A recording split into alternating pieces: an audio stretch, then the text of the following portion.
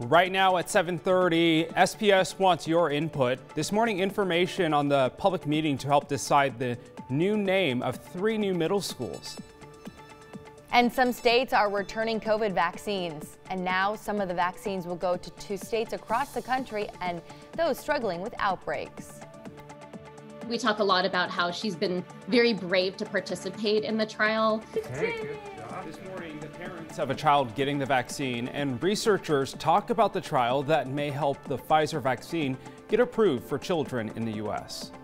And of course, we're going to take you outside, talk sunshine working its way out from behind some clouds this morning and what that means for your temperatures later on today.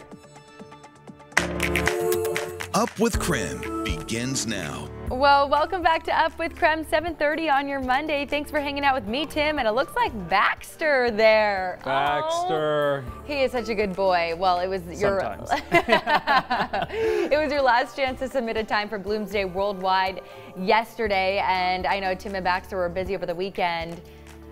Doomsday Hill, looked like you guys had some fun. Is he going to get a finisher shirt? You know, maybe we'll make him a little finisher like bandana or something. That would be so cute. Oh, why? Yeah, they need to do that. John Neal, if you're watching, finisher bandanas for dogs. I love it. Oh, what a good idea. I actually wouldn't mind a bandana either. Does that make me a dog? I'm just kidding.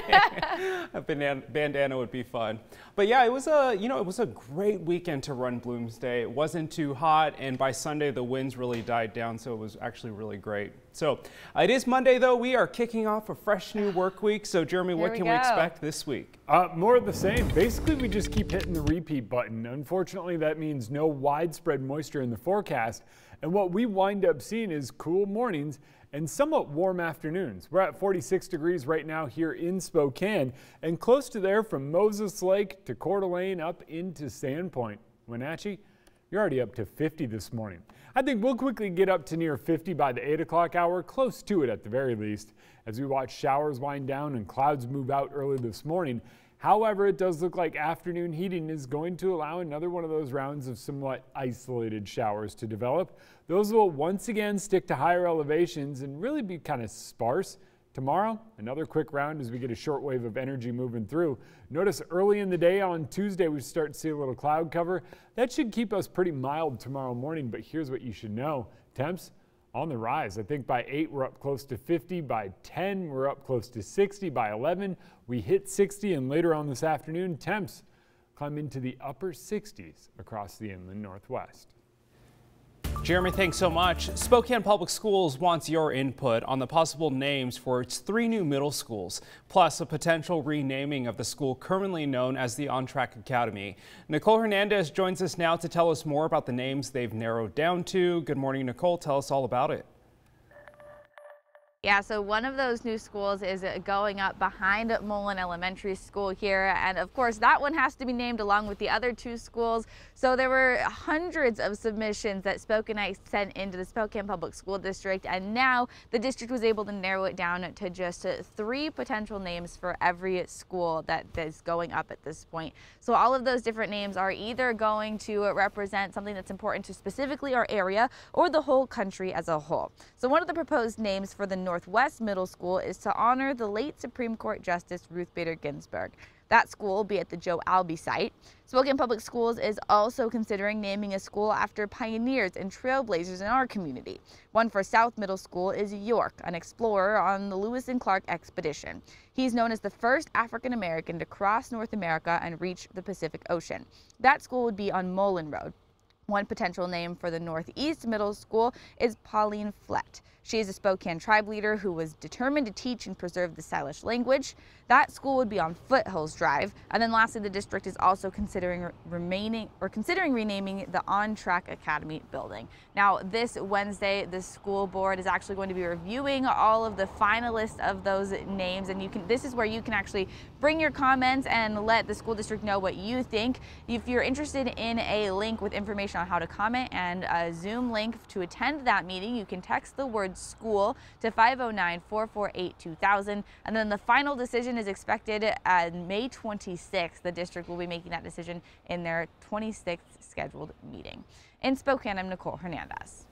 Thank you, Nicole, for that update. Well, just over 1/3 of the U.S. population is now fully vaccinated against the coronavirus COVID. But 14 states have less than 40% of their populations partially vaccinated, with Mississippi at the bottom. Yeah, and this comes as more states actually turn down doses. Across the nation, states are scaling back orders for the COVID-19 vaccine as demand for shots actually declines, including right here in Washington. Well, right now, the federal government allocates vaccines to states based on population size. It's then up to the states to decide how many doses they want to order every week. Now states are asking for less vaccines. North Carolina and Washington want 40% less.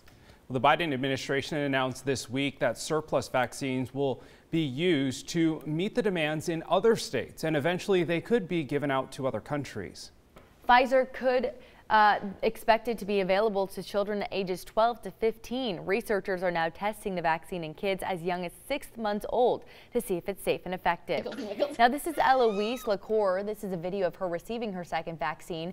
She's part of the study testing Pfizer's vaccine on those children. Dr. Yvonne Rolando leads the research at Stanford University School of Medicine. She says they plan to enroll a few thousand children to see if it is safe and effective. For younger children, they're currently working to find out the full dose. What doses are the lowest doses that produce the best immune response with the least side effects? While the numbers look small, they are still important. People under 18 make up over 20% of the US population. And if we want to reach herd immunity, it is going to be important to tap in to that population as well. Children now make up about 25% of the COVID-19 infections, and that number is growing. Kids are less likely to have severe coronavirus, but Dr. Rolando says thousands have been hospitalized, so they say it's critical to get their shot. Well, health experts now say because of vaccine hesitancy, herd immunity may never be achieved. So if not that, what signals are health officials looking to determine if it's safe to fully reopen? Well, a UW professor says it's difficult to pinpoint. There's a lot of COVID-19 circulating in our communities right now. The bad news is it's going to be very difficult to get rid of it. President Biden and national health experts say they're focused on getting as many people vaccinated as possible and managing the virus that is likely to stick around. Well, here are 3 things you need to know about coronavirus today. With more Americans vaccinated, we could soon see change to indoor mask mandates. One of the things Dr. Fauci says the country could soon do is take a seasonal approach to masks. For example, wear them during the flu season. Well, he did point out that flu numbers are so low this year because many people have worn masks, and masks could help the COVID stay at bay in the long run. Number 2, the CDC is now recommending pregnant women get the COVID-19 vaccine. A preliminary report from the largest study so far on coronavirus vaccine safety in expectant mothers looked at the Pfizer and Moderna vaccines. The result of the study showed pregnant women had no major difference in side effects when compared to women who were not pregnant. Number 3, vaccine developers Pfizer and BioNTech will donate doses for athletes and officials preparing for the Tokyo Olympics. Delivery of doses is set to begin this month. It gives enough time to be fully vaccinated with a second shot before arriving in Tokyo for the games. And after the break, if you watched the Kentucky Derby last weekend, you saw the Medina Spirit win that race. However, the horse may have to give up the trophy. We're going to tell you why after the break. And coming up in the next half hour of Up with KREM, most of us have received our taxes by now, and the IRS is sending out audits. So we're talking about the main reason why you at home could be audited. And we're also going to take you outside, talk a mild day today with temperatures on the rise as we move through the week. You're going to want to stick around with the ChemCare's diaper drive. That wrapped up last night, and we just wanted to take a moment to thank everyone who donated. Your efforts will provide families diapers and wipes.